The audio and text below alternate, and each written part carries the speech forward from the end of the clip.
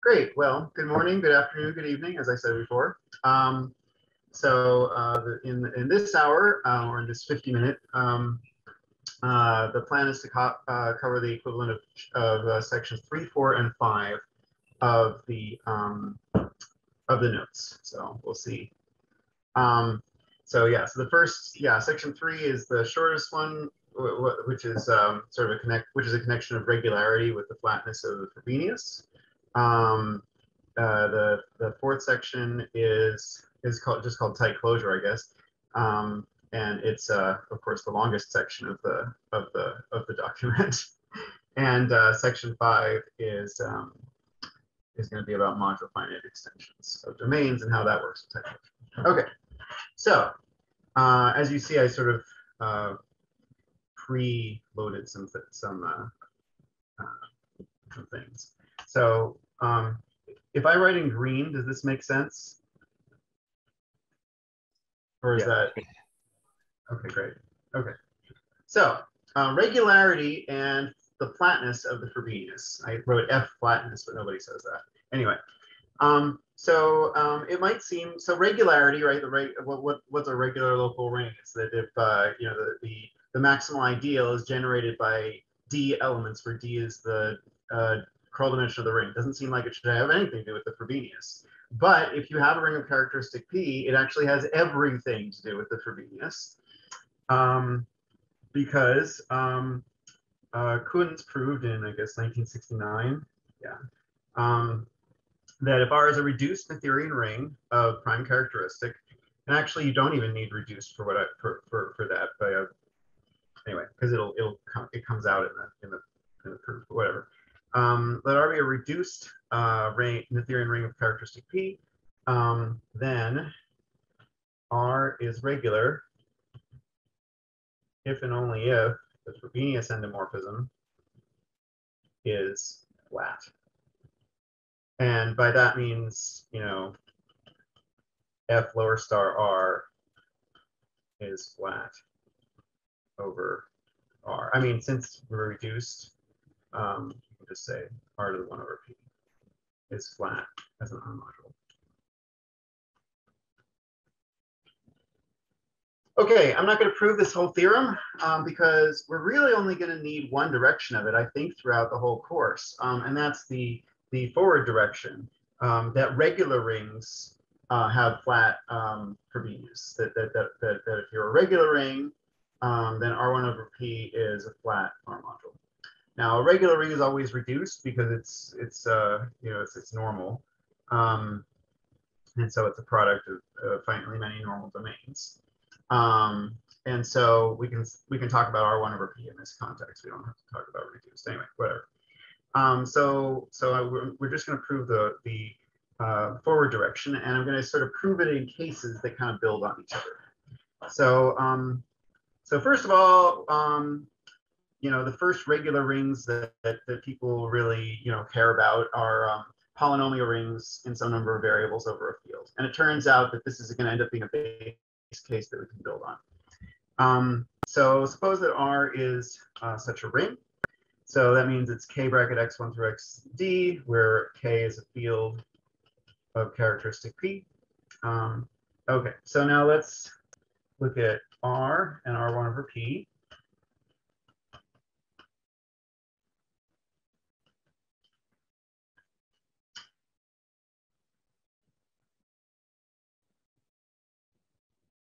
You just take everything to the 1 over P.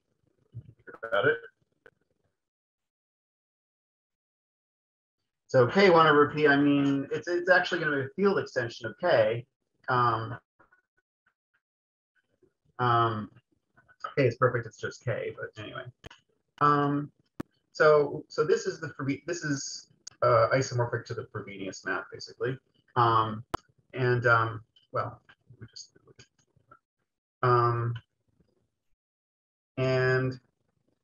I claim that this map factors in the following useful way.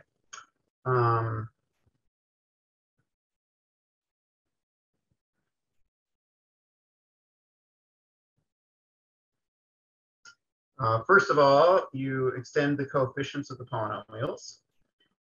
and then you throw in all the peak powers of the peak roots of the variables. So let's call these maps alpha and beta. So alpha is free on a vector space basis of k1 over p over k.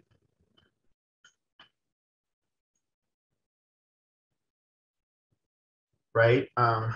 If you take a polynomial in, let's call this S. So you take a polynomial in S, you can sort of split out, like look at it as a and you take a vector space basis of k1 over p over k. You can express it as like as an R linear combination of elements of that basis. Okay, so now beta is free. And by saying the morphism is free, I just mean that the target is free as a module on the source on that basis. So beta is free on the basis x1 to the I1 over p, x2 to the I2 over p, dot dot dot, xd to the id over p, where each ij is less than, is between 0 and p minus 1.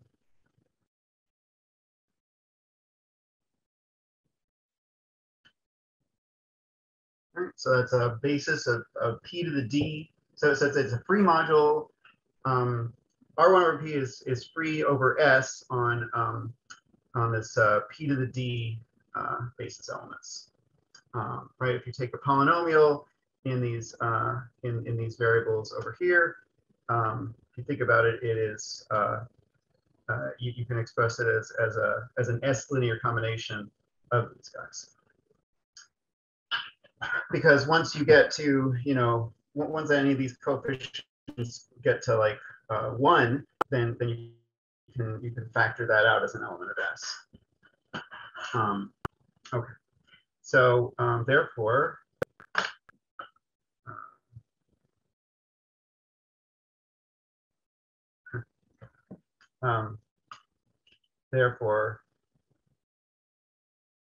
hence R1 over P is free, hence flat,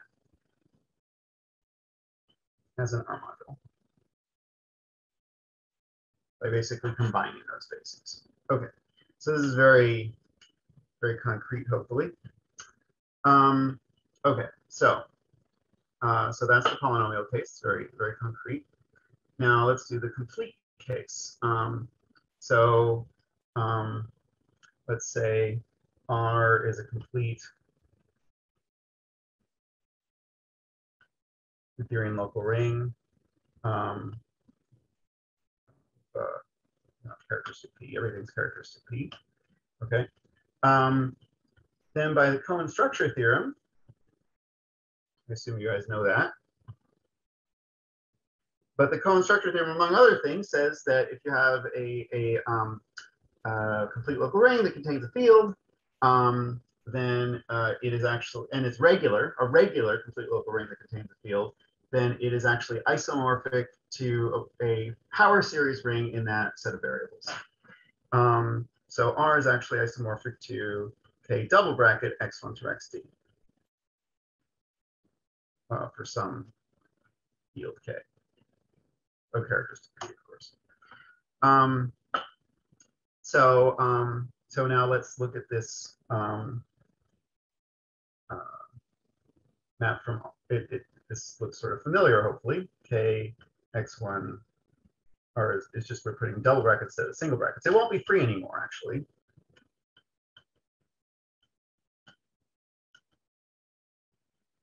But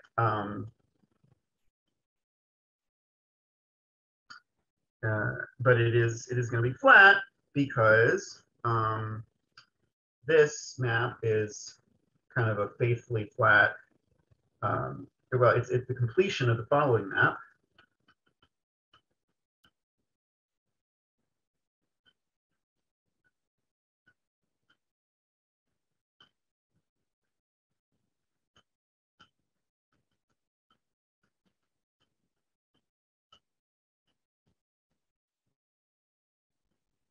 So, and that map is just a localization of the map that we know is flat.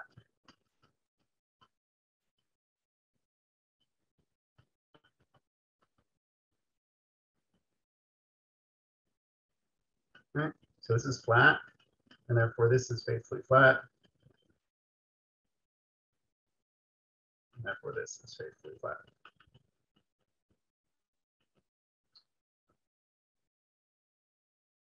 Okay.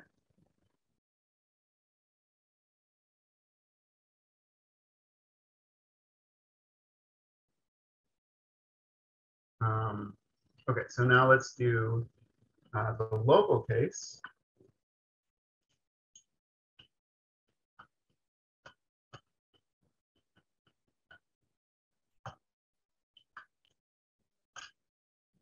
Okay, let's say that R is a regular local ring. Okay. Then what you have is that then then you can make a similar diagram. So R hat is K double bracket x1 to xd. Well, I don't even have to write that, but it's true. And R hat to the 1 over p, it's easy to show that this is actually R1 over p hat. This is flat, faithfully flat. This is faithfully flat. This is faithfully flat. And therefore, this is faithfully flat.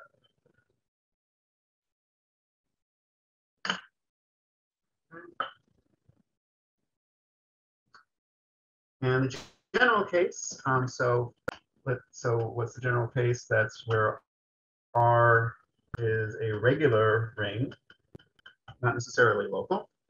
Then what you have is that Rm is a regular local ring for all maximal ideals M.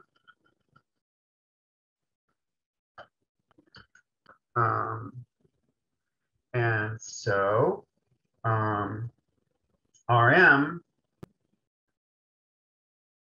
Rm 1 over P is flat by the local case, but this is the same, if you work it out, as R1 over P M. So since flatness is a local property, R1 over P is flat over R. Right, so basically you localize, you go up to the complete case, you go down to the polynomial case, and then you sort of go back to the diagram. Okay. So that's the easy direction. I'm not going to prove the hard direction of Penz's theorem, which is that if the Frobenius is flat, then it forces the ring to be regular. But this is I think all we're going to need. Okay. I think it's it's really interesting that there's this connection at all, and it really comes from, as you see, the Cohen structure theorem. Okay, so corollary. Let R be regular and let I and J be ideals of R. Then for any power Q of P, we have IQ colon JQ equals I colon J Q. And here's the proof. Well, here.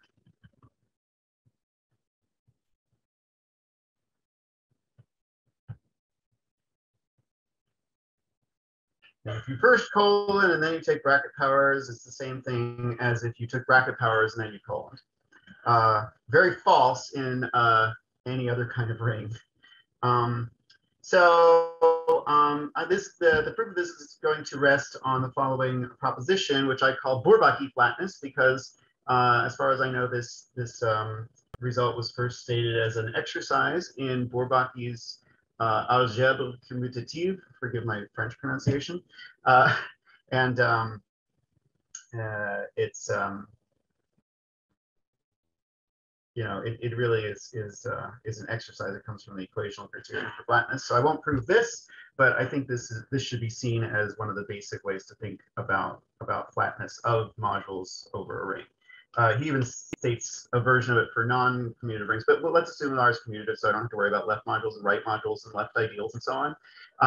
And we're assuming that ours is Noetherian, so I don't have to say which ideals are finitely generated. There's that there, but anyway, if you're a Noetherian commutative ring, an R mod, and you have an R module M, it's flat if and only if for all ideals I and J, IM colon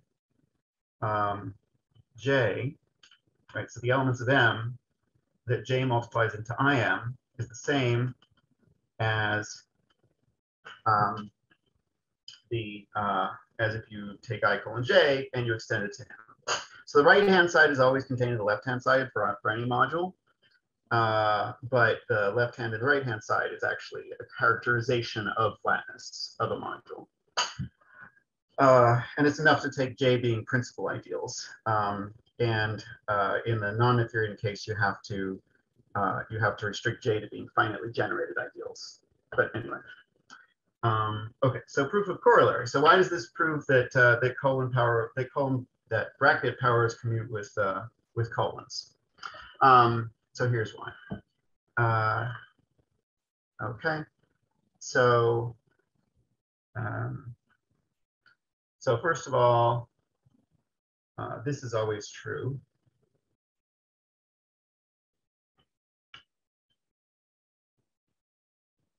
Well, you know, I'll just do it this way. So let's take Q roots. It's regular, so everything's reduced. So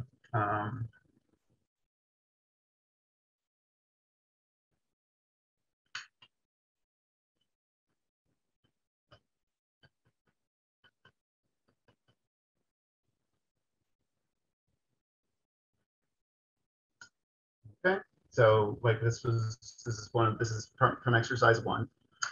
And then this is Bourbaki flatness. And the theorem and Kunz's theorem says that, well, could R1 over P being flat means by iteration R1 over Q is as well, because that's you're iterating with the reuse method. Okay.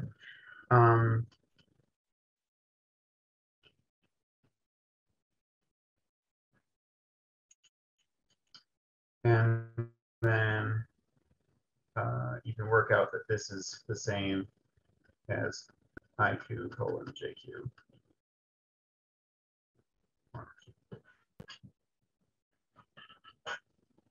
Okay, and then you take Q powers, and then you have the result.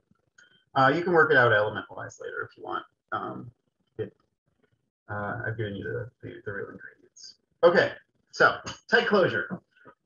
Craig did me the favor of defining it, or he defined it for ideal anyway. So okay, so first of all, the notation R naught, he didn't define that notation. So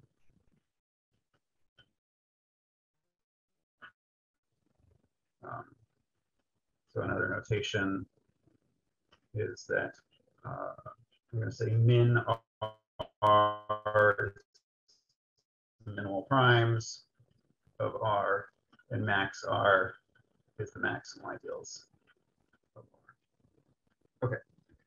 So R naught is the complement of the union of the minimal primes of R. That's a multiplicative set because the complement of the union of any set of primes is a multiplicative set. And if you have a inclusion of R modules and an element Z of M, then Z is in the tight closure of L and M. If there's a Q naught, a power of P, such that for all Q bigger than or equal to Q naught,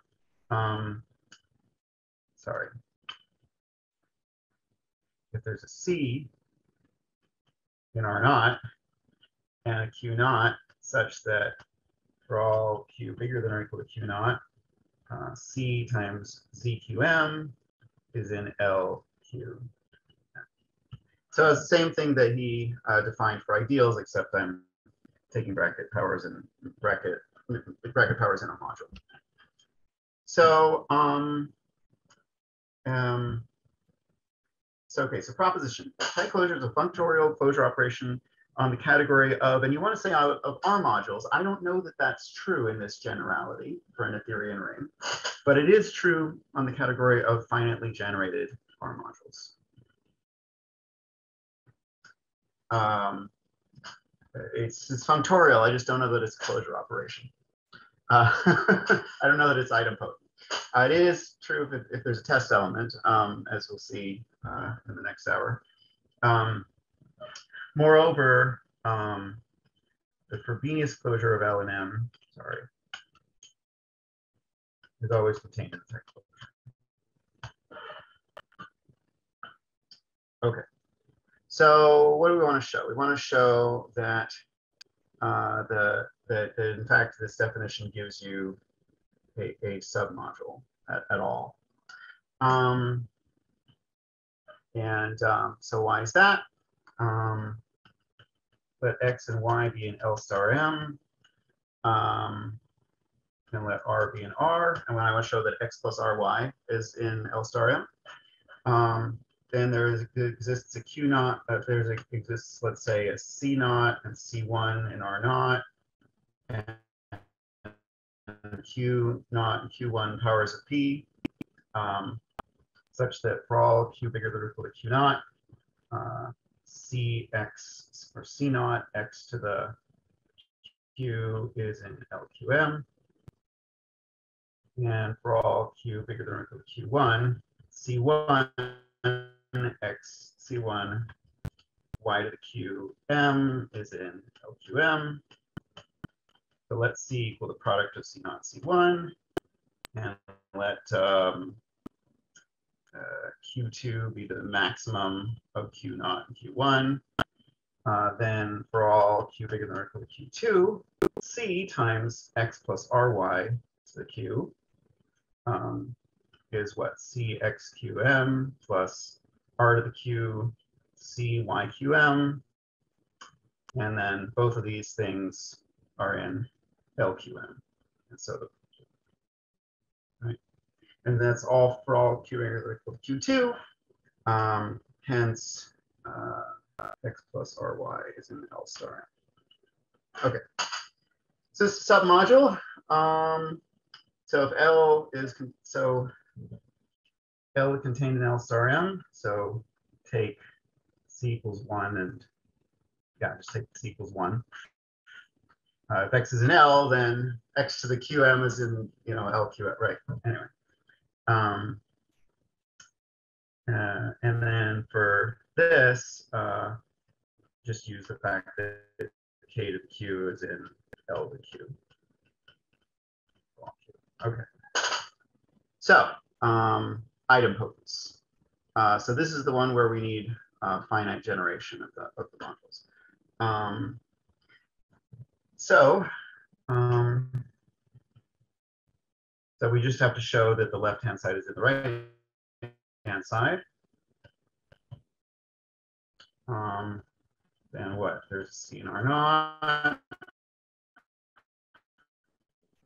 and a Q naught, such that CZ to the Q, QM, for all Q bigger than or equal to Q naught.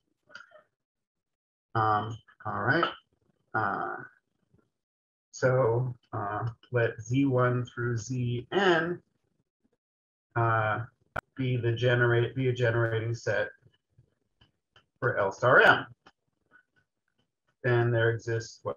Q1 through Qn and C1 through Cn in R naught, such that for all Q bigger than or equal to Qi for each I, CZi to the Q is in LQM. So let C be the product, or let C prime be the product of C times C1 times ... times Cn.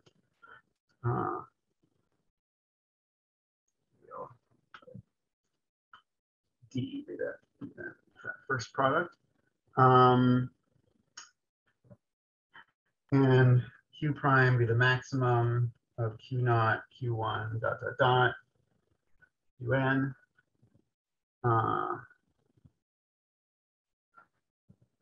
Then, you know, what CD, you could show, yeah, CD ZQM is contained in what D times L star M QM, which is then contained in LQM.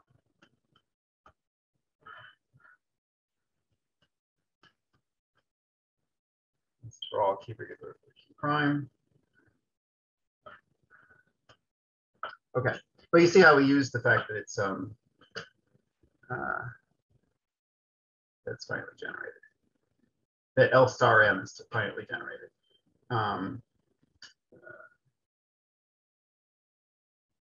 Which it is because M is finitely generated and L star M is a submodule of it, and R is Noetherian. So functoriality. So let L contain an M and N be finitely generated R modules. Let G from M to N be R linear. And let Z in L star M.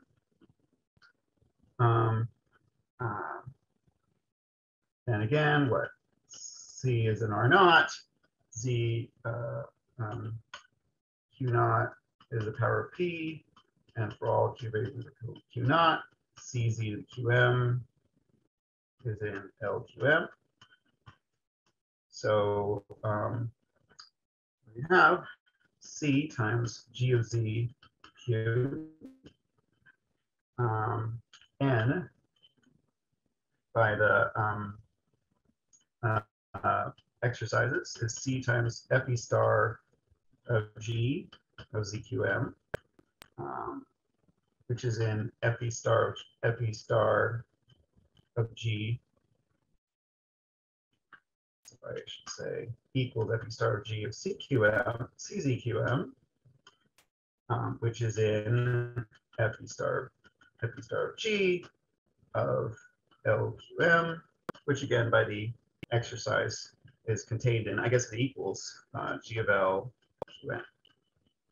So what do we have? C times this element QN is in G of L QN for all Q for some fixed C, and hence G of C is in G of L star N. So it's functorial. And then finally, for the Frobenius closure claim, let's use T equals 1 and well, it should be, let me not be flipped. Okay, so let's Z is in LFM. That means there exists a Q naught such that Z of the Q naught is in L Q naught M. And that means that for all Q bigger than or equal to Q naught, what do we have? ZQM is equal to Z Q naught M Q over Q naught, if that's a power of P, FE naught star of M, which is then in L Q naught M Q over Q naught FE naught star of M. And by the exercises, this is LQM. So hence with C equals 1, that implies this is in L star. Okay. So remark, the only place where we needed the module to be finitely generated was in showing idempotence. And we're going to just be able to dispense with that later with test elements. Okay. If you have a reading that does have test elements. Okay, so lemma in R, I think if you take the zero ideal in R, the tight closure of 0 and the Frobenius closure of 0 are the same as the nil radical direct.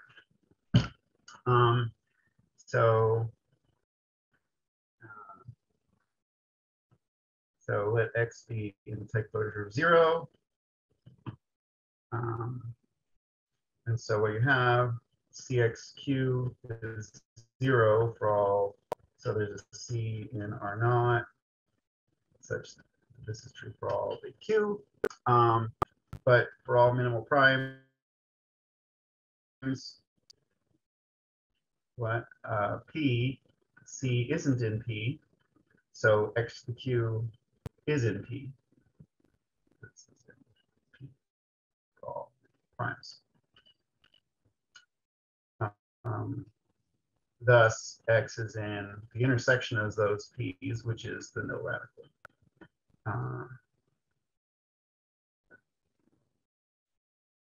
So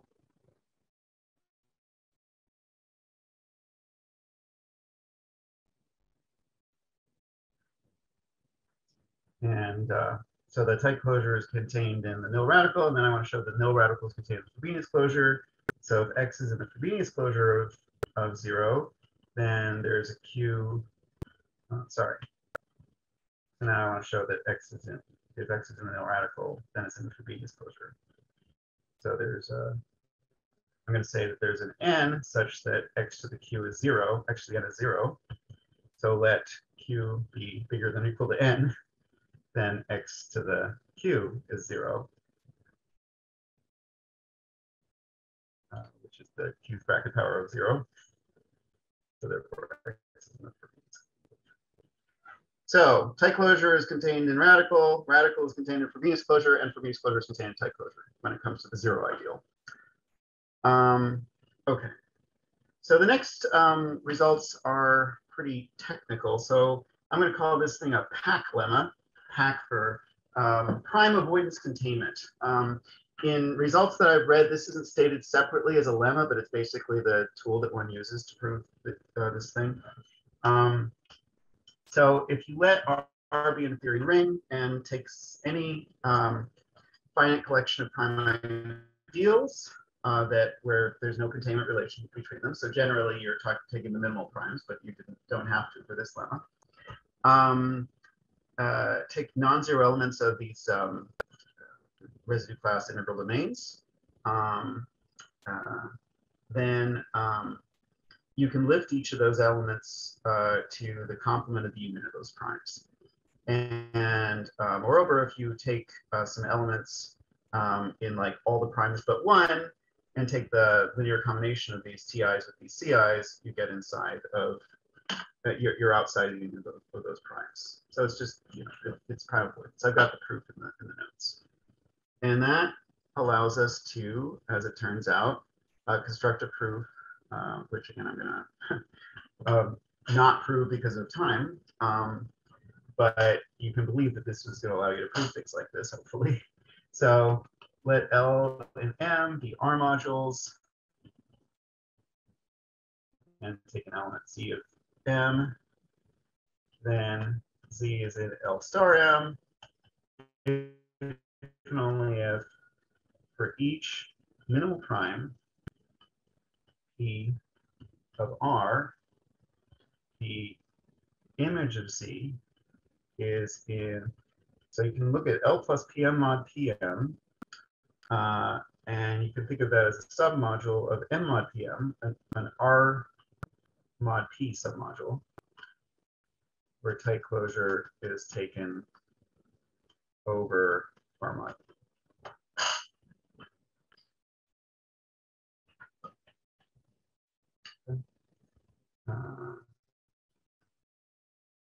And Z bar is the image of Z in M mod PM.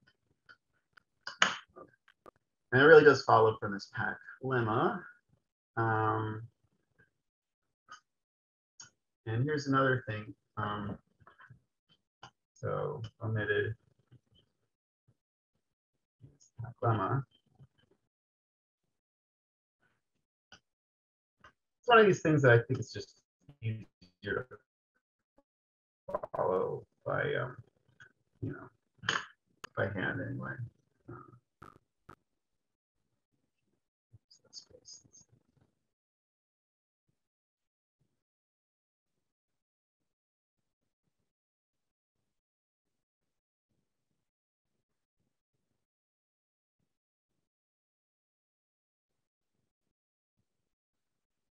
So, and then I have a proposition in the notes that says ways that you can compute tight closure and like using all Q and so on. Okay. So the next result is actually what we're showing is that the tight closure contained in the integral closure. I wasn't planning to introduce integral closure separately, but actually so. But anyway, it's the important thing here is that it's in the radical. So I'm going to say first reduce to the domain case. So if x is in I star, what you have x bar is in IR mod p star for all p in R. If you knew the domain case, then you would know that x bar was in the radical of IR mod p in R mod p.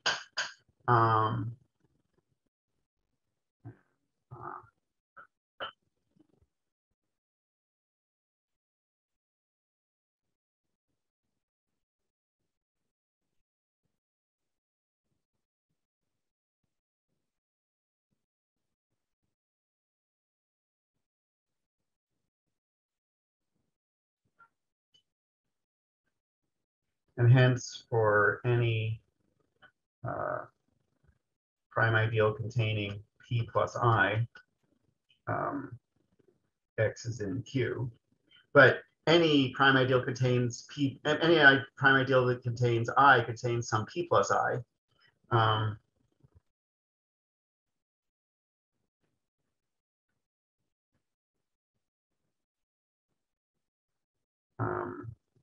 So for all Q that contains I, x is in Q, right? So therefore, x is in this. So now let's show that. So there's an error in the notes. Okay. So now let's assume that R is an integral domain. So let x be in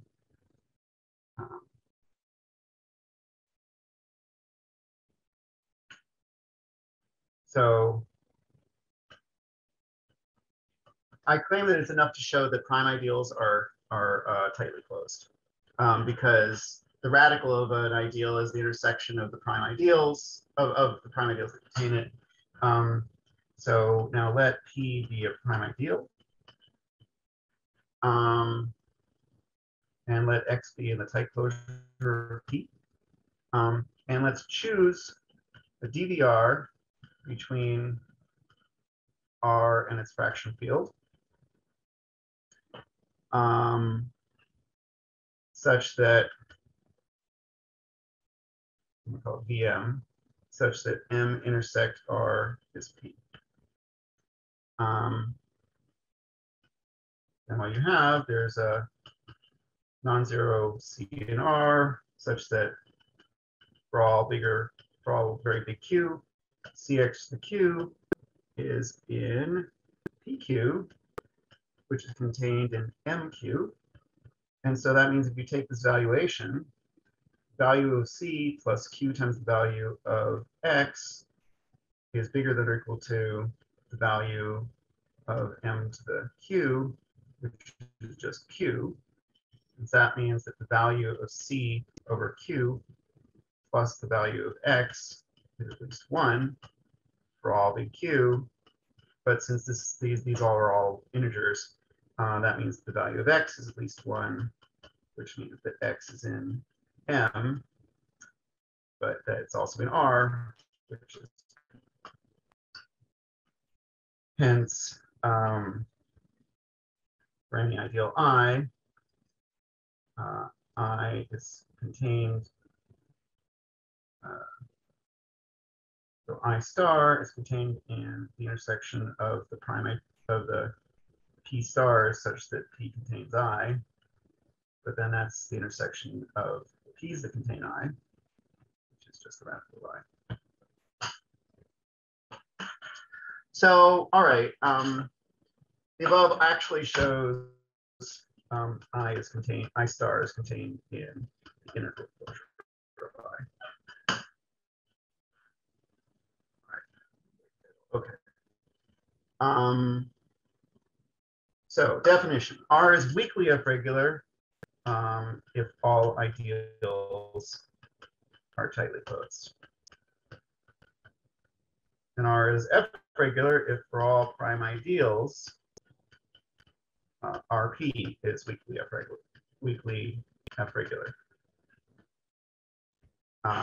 People have wondered for 42 years or something like that whether those are the same thing. 37, whatever the number is, long number,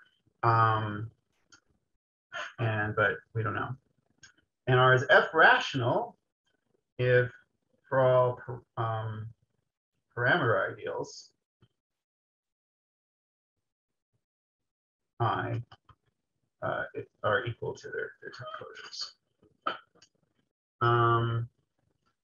And it turns out that any regular ring is F regular, and that's how the term came into being. You know,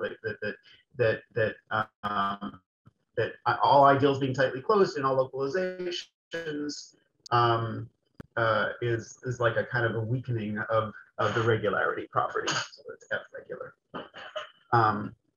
So proof: let R be regular, then by Auslander, Buxbaum, Serre.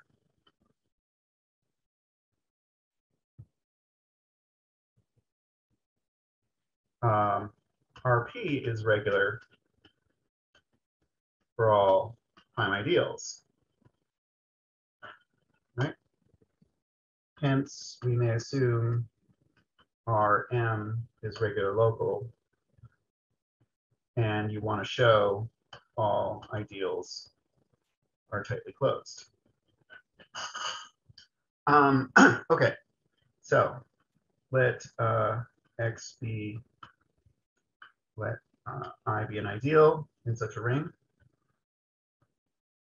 and take an element in its tight closure.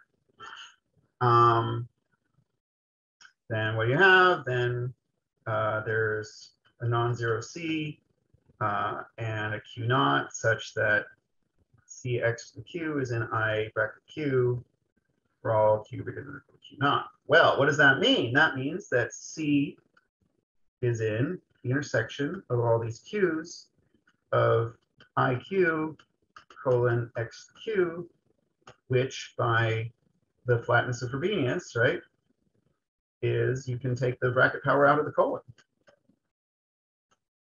Okay. So then by the Crow intersection theorem,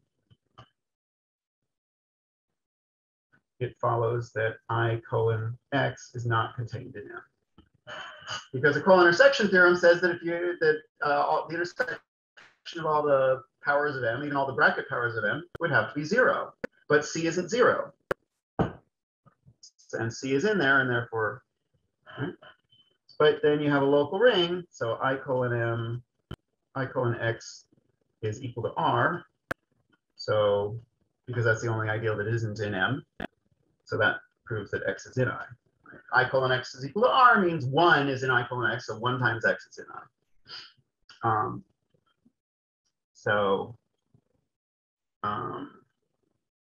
Then there's this technical proposition about systems parameter. Sorry to interrupt. I had a question real quick, if that's all right. Sure. So in your definition of F rational, it just made me wonder, are we assuming the ring is like F finite or excellent or anything like that? Not in the definition of it. I guess, yeah, I mean, I'm assuming there is local. Okay.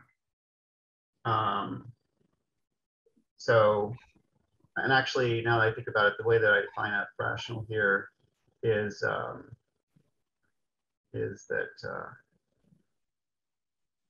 any ideal generated by a full system of parameters is tightly closed.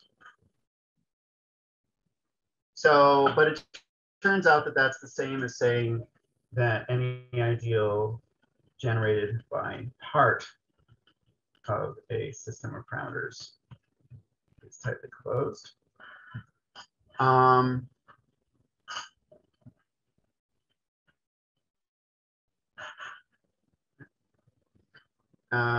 And hence the zero ideal is tightly closed because that's generated by an empty part of the system of parameters.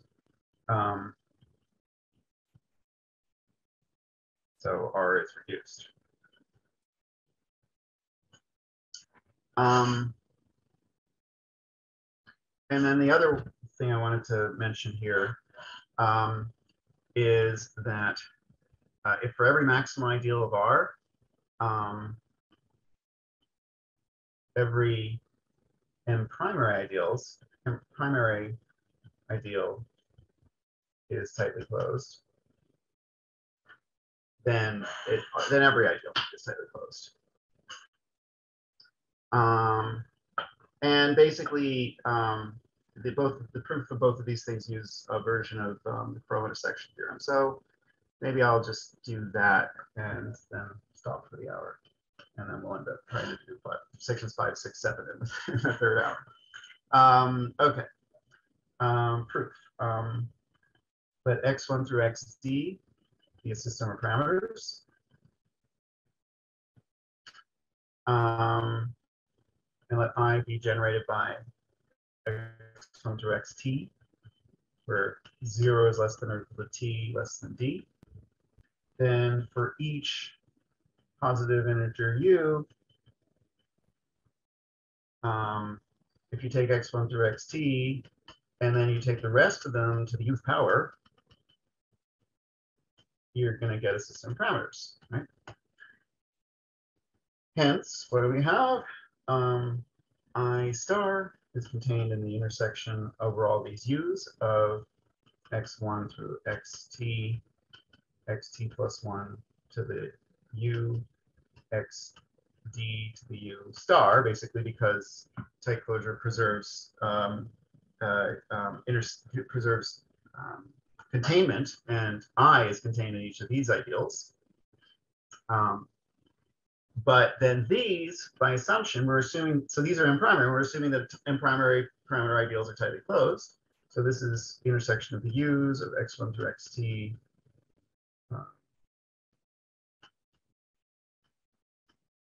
Along with these elements to the u, which is then contained in the intersection over all the u's of I plus m to the u, because each of these each of these generating elements here are in m to the u, and then this is by the Kroll intersection theorem. And 2 is similar. You assume every M primary ideal is tightly closed. Take an arbitrary ideal, look at I plus m to the u for all u. Those are all tightly closed. I is the intersection of them. So I star is contained in all those stars, but all those stars are themselves. So, all right. So it's 9:49, and I think, therefore, actually it's 9:50. So I think, therefore, I should stop there. Sorry, this ends up being faster than I was hoping, but anyway, thank you.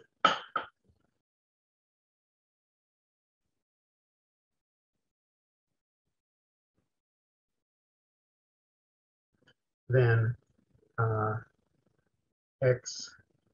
XQM is at the upper star of I of X. But by the algebra of bracket powers, which you'll do as an exercise, this also kind of works nicely. And so lemma is Frobenius closure is a functorial closure operation on R modules, on the category of all R modules. Okay, so I guess I have, what, 4 minutes left before questions. So I wanted to state one more theorem, and that has to do with regularity in the flatness of Frobenius. But maybe I should do that next time, and instead I'll prove this. I'll prove this, and I'll get to the regularity next time. Okay. So, proof.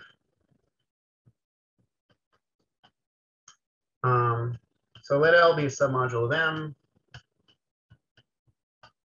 We want to show that the Frobenius closure of M is in fact a submodule.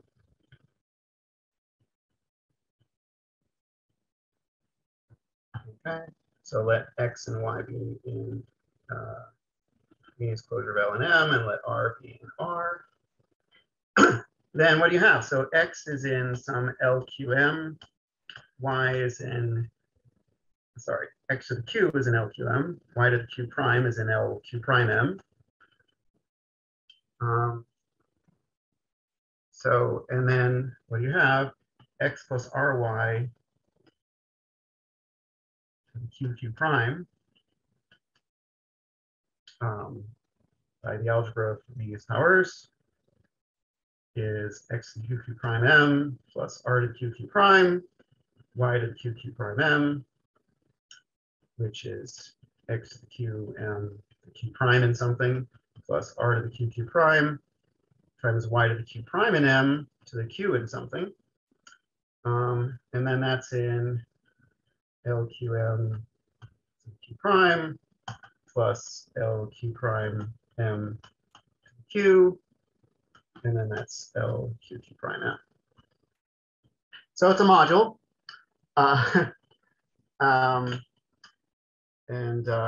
it contains L by setting Q equal 1.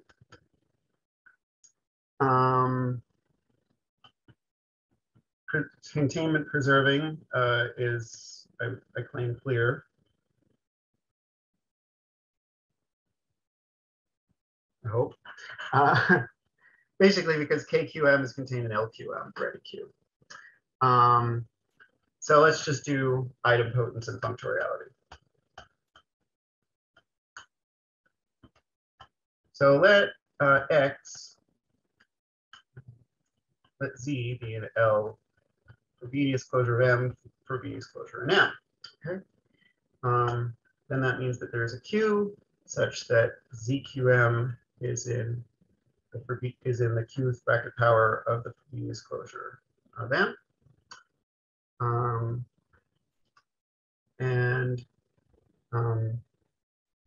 So that means that there exists Y1 through YT in the Frobenius closure of M, and R1 through RT in R, with ZQM is equal to the sum RI YI QM. Okay. And each YI admits some Q prime, some QI, with YI QI and M is in LQM, because these are in the Frobenius closure of L and M. Should be a QI. Okay, so let Q prime be the maximum of QIs, and also Q. So just take the maximum of all those things and call it Q prime. Then Z to the Q prime is equal to the sum from I equals 1 to the T, Ri to the Q prime over Q, Yi to the Q prime. Q prime is a multiple of Q, so that makes sense. But each of these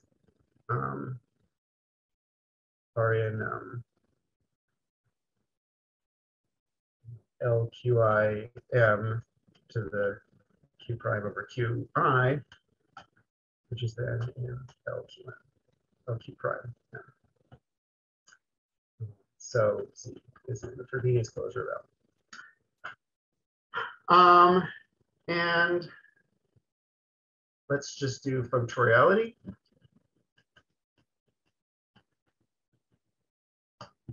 So let M be an R module. L and M and G are linear. And let Z be in the Frobenius closure of L and M. Then there's a Q with ZQ is in LQM. And again, by the algebra of Frobenius powers, G of ZQ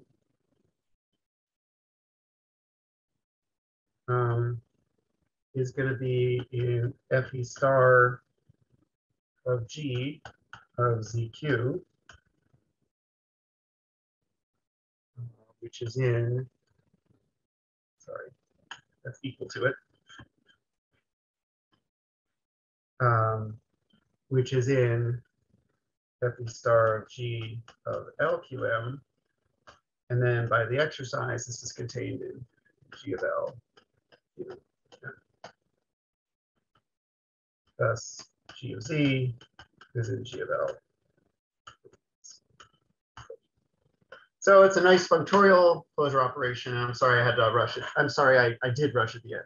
I won't say I had to. All right. So questions. We started a little late, so let's take a few minutes for questions. Yeah, I have a question real quick. Mm-hmm. For starters, I like this phrase, meditate on Frobenius. I think that should have been my meditations on Frobenius should have been the title of my dissertation or something. Anyway, I did have a question. So as you were defining kind of these abstract closures, you mentioned semi-primality for ideal closures and functoriality for module closures. So I can obviously see why functoriality is the right thing to look at for module closures. Like it makes a lot of sense that that's sort of very natural to run into.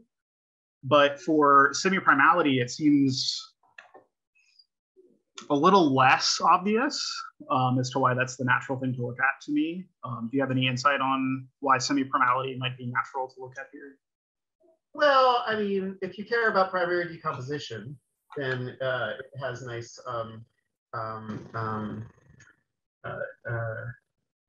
I would say semi-primality is like the poor man's version of functoriality.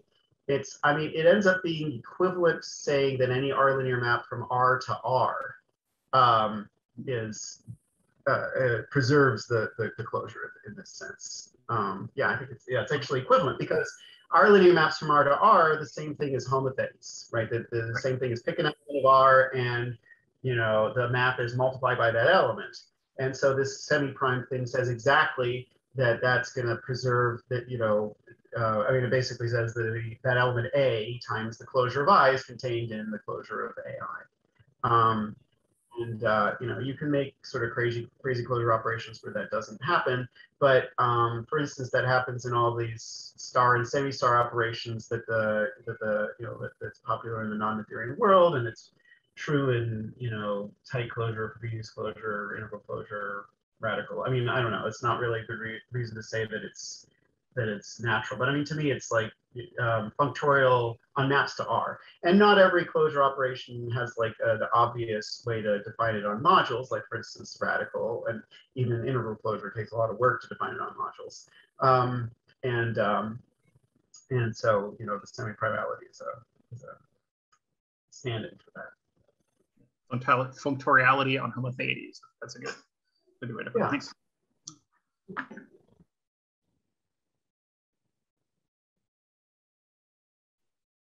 So, Neil, are you saying integral closure of modules is a semi-prime operation? I'm saying it's functorial. Okay. Yeah.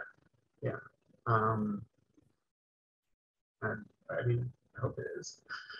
The thing is, I mean, there's a lot of definitions of integral closure of modules, and like, but I think in all the existing ones, they are actually functorial. Yeah. Mm-hmm. Okay.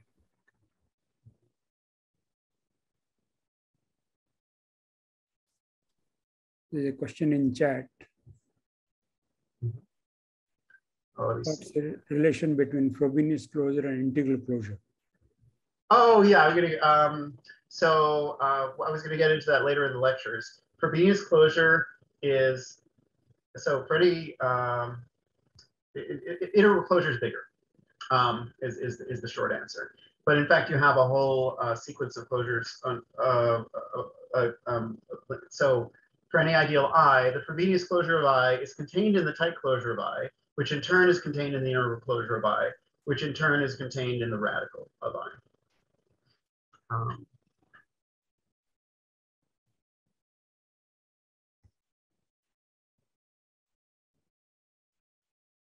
And just like tight closure has characteristic zero analog, does Frobenius closure also have characteristic zero analog? I don't think so. I mean, I've never seen it.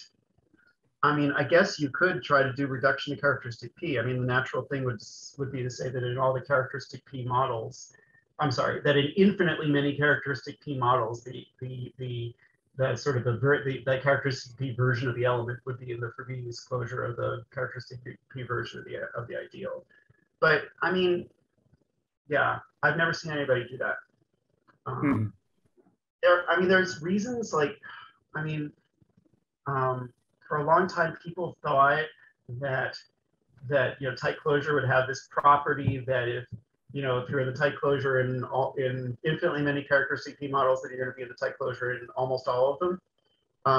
But then Brenner and Katzmann have a counterexample to that, so that's it's not true. But it was known from early on that that wasn't true with Frobenius closure. I have an example in my lecture notes at the end. Okay.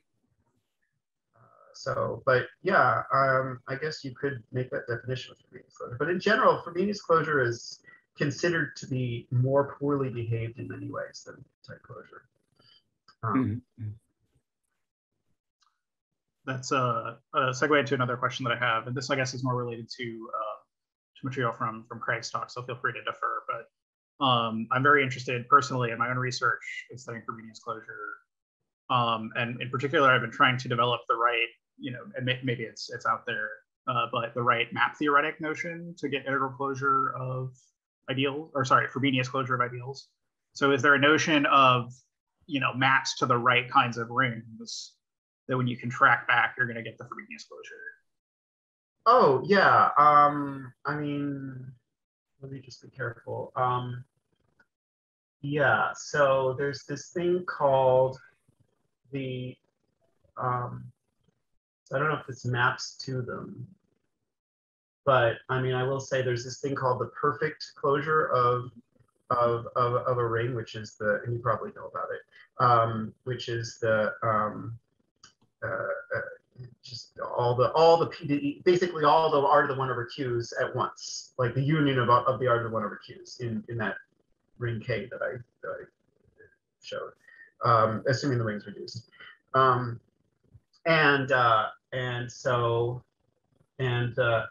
one way to define Frobenius closure is extend to that ring and contract back. Right. And similarly, you look at for a module, if you have a module M, you look at the natural map from M to M tensored with what's called R perf. It used to be called R infinity, but everyone says R perf now for perfect. So you look at the map from M to M tensor R perf, and you look at your submodule L, and you look at the elements that in that map land inside L tensor R perf. I mean, that's the elements of M that land in L tensor R perf. And then that's the Frobenius closure of L and M. But I don't know if that's what you're asking for. A little bit. I mean, so R to R perf is an example of a purely inseparable extension, right? So I'm wondering if something like, if you contract I back from a purely inseparable extension of even of certain flavors, that you'll get Frobenius closure. But anyway, this is a research question that's maybe not appropriate for the science. So. I bet that'll work. Huh. Okay. Yeah. Interesting. Yeah, maybe I'll follow up with you some other time. Thanks. Sure.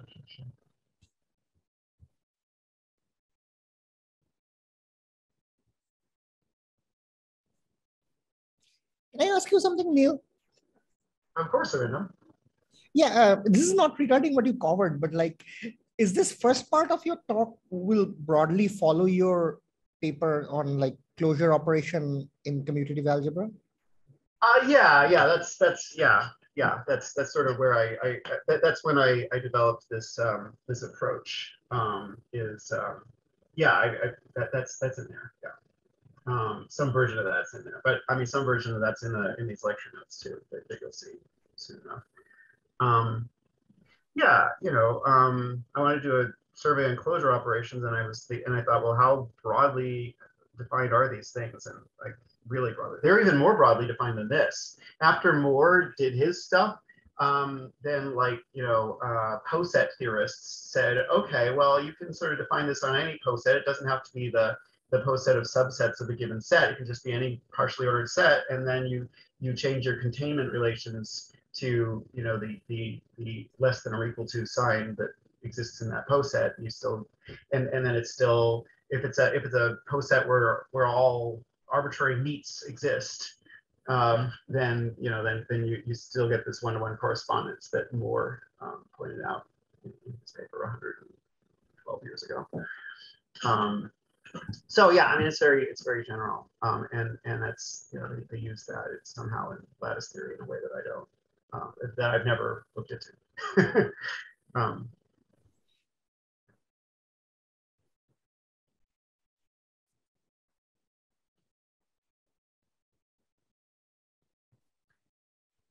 Any other questions? But yeah, I'm sorry. But yeah, Kyle, I'll happily defer your question to anybody that might know more about it than I do.